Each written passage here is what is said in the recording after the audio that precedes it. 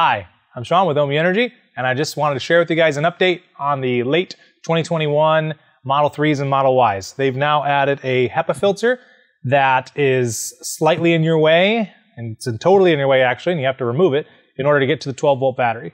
It's easy to do, so don't feel like it makes this process any more challenging. It's still also the same tool. It's just a 10mm wrench or socket, and we're just going to remove 2 bolts, one on each side, and kind of shimmy it up, slide it out, and then it'll be out of the way, and the 12-volt battery is right where we're used to it being, and you can refer to our installation video for everything you need about that process.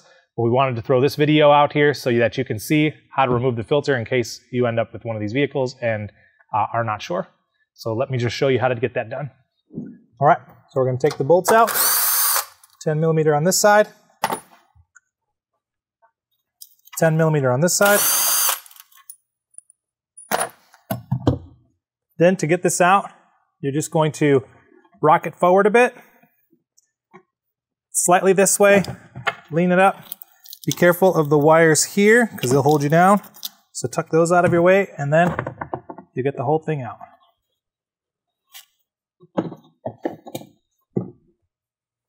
Now you have just the same access to 12-volt battery as before. You're going to remove everything and move on like normal. So to put it back in, just kind of set it in place. You probably have to pull the front part forward a little bit to get space. Shift it over and then let it fall down. There's a couple of pegs that'll go into the holes near the bolts. So the peg is just behind the bolts. Make sure that falls into its hole, and then that'll mean it's aligned. Make sure that's aligned on both sides. This side, it already fell in, so we're good. And then just re-secure the bolts.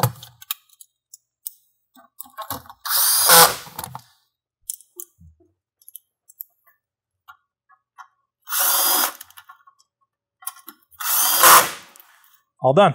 Now that you know how to deal with the HEPA filter being in your way, you can go along with our Model 3 or Model Y installation video without any other changes.